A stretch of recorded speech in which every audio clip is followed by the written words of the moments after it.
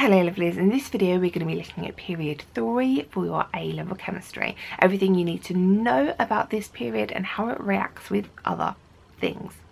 Now if you want to take everything you've learned and see if you can put it into practice in an exam style situation, then over my website there is a big long course to help you remember all the different bits that you need to know. Period 3 elements sit across here, starting with sodium and magnesium, moving across to aluminium, silicon, phosphorus, sulfur, chlorine and argon. They will all have the same number of shells, but as we move across the period, we will get a different number of electrons in the outer shell. As the number of electrons increase, we will see a change in the properties, and that is what we're going to be looking at. Sodium, magnesium and aluminium are metals, and the rest are non-metals. If we look at the electronic configuration, we can start to get information on the properties. Sodium and magnesium are in the S block. Their electrons will end with this S shell. As we move across the group, we can start to see the P being filled up here until we get to argon, which has a full shell. Sodium and magnesium are S block elements, whereas the rest of them are over in the P block. As we move across, we can see a change in the structure and the bonding of period 3 elements. Sodium, magnesium and aluminium will show metallic bonding and the properties that come along with that. Silicon will make giant covalent structures. Phosphorus, sulfur and chlorine will make simple covalent structures. And argon is monoatomic. Metallic bonding and giant covalent structures will have high melting and boiling points, whereas the rest of them will have low melting and boiling points due to the differences in the type of bonds. Van der Waals forces are much weaker than metallic bonding, the electrostatic forces that we see in that. We can see it on the graph here with the metals moving up to aluminium and then moving down to the ones that show simple covalent or monoatomic bonding. When we look at atomic radius and ionisation energy in period 3, we see some really interesting things. The atomic radius decreases across period 3. As the protons and thus the positive charge increases, but the number of shells stays the same, there is an increase in the electrostatic attraction of the nucleus on the electrons, pulling them in and decreasing the atomic radius. If we look at the ionisation energy, and down here I've just written the groups to remind you the electrons in the outer shells. And what I'm quickly going to draw on all the electrons, the 3 electrons in the third shell. So for sodium, we just have the 1 electron, the 3s1, all on its own in its orbital. Magnesium has a pair in the 3s2, whereas aluminium, again, just has the 1 on its own a bit higher up in the 3p. Silicon has them filling singly, so does phosphorus, before we start to fill doubly with sulfur, where we have a pair, singly filling the rest of them.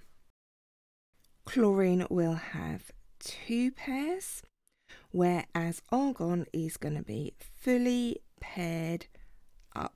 So what we can see is a slight drop between groups 2 and 3. And another drop between groups 5 and 6 as pairing starts.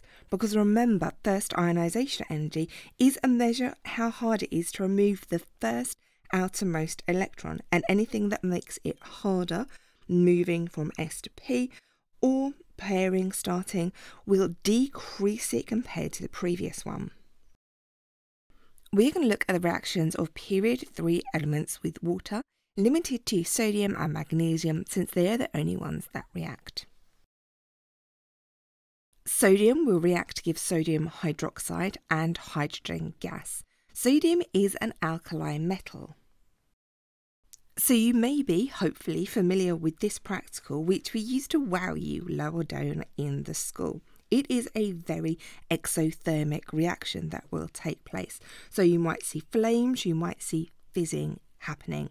Sodium hydroxide is going to be very, very alkali. So with the green indicator here, you see the change in colour to a blue-purple colour, giving us indication that the pH is 13 to 14. It will give us a very alkali solution. We will also see fizzing and moving around as hydrogen gas is evolved.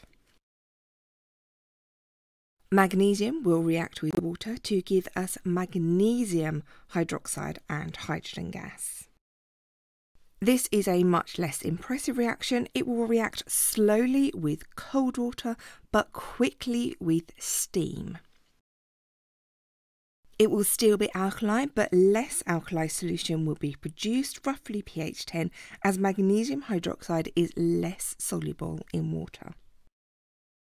Here we have the reactions of period 3 elements with oxygen, looking at sodium to sulfur. Since argon is inert and monoatomic, it doesn't really react much. Sodium will react to give sodium oxide. This is an ionic compound here, and we're going to need hot sodium in oxygen. Magnesium will react to give magnesium oxide. This is another one with ionic bonding, and again it needs to be burning really, really hot for reaction to take place. Aluminium metal is generally always covered with a thin layer of aluminium oxide, and to get it to react you need to rub it and it will react again. Aluminium oxide is ionic with covalent characteristics. Silicon reacting with oxygen will give us silicon dioxide, which has a giant covalent structure. Phosphorus and oxygen will give us P4O10. Or P2O3 in limited oxygen. Sulfur reacting will give us sulfur dioxide and some sulfur trioxide, and these are all covalent compounds. The ionic compounds will have high melting and boiling points, whereas the other ones will have lower ones. This is the reaction of period 3 oxides with water. Sodium oxide will react to give us sodium hydroxide. This is a strongly alkaline solution with a pH of 13 or 14. This reaction is very exothermic. Magnesium oxide will react with water to give us magnesium hydroxide. It is alkaline, but slightly less so at pH 10 as the lattice is stronger. Aluminium oxide is insoluble in water, so there is no reaction. It has very strong ionic lattice. Silicon oxide is also insoluble in water. These will give a pH of 7, the pH of water. P4H10 will react with water to give us phosphoric acid. This is a very exothermic reaction, and it is a strong acid. It has a pH of 1 to 2. Sulfur dioxide will react to give us sulfurous acid. It will have a pH of 2 to 3, and this is a weak acid. Sulfur trioxide will react to give us sulfuric acid. This has a lower pH at 0 to 1, and this is a strong acid. Remember, the strength of an acid is different to its concentration. For the structure of phosphoric acid, we have phosphorus in the middle, double bonded to an oxygen, single bonded to another oxygen. then to a hydrogen, and this happens 2 more times. For the ion, we lose one of the hydrogens and it is replaced with a negative charge. For sulfuric acid, we have our sulfur in the middle, double bonded to an oxygen, and 2 lots of OH on there. And again, for the ion, one of those will lose the hydrogen and get a negative charge. Very similar for sulfuric acid, except we have 2 double bonded oxygens on there, and one of those will lose the hydrogen. Period 3 oxides can also react with acids and bases. Basic oxides will react with acids to produce salt and water. React with hydrochloric acid to give us sodium chloride and water. This follows the very familiar reaction of base plus acid equals salt and water, and works for both sodium oxide and magnesium oxide with whichever acid you would like to react it with. Here, magnesium oxide is reacting with sulfuric acid to produce magnesium sulfate and water.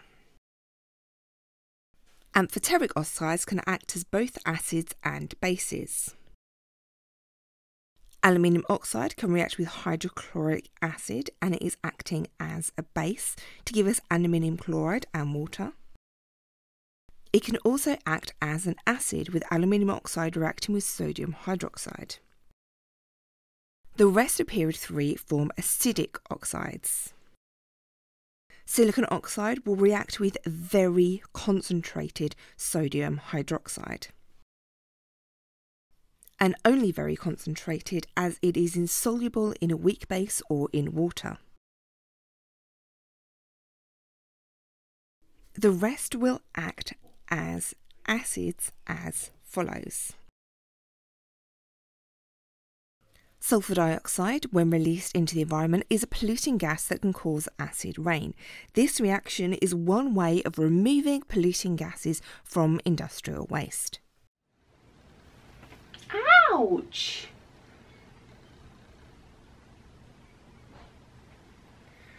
This is why in some videos I have unexplained scratches.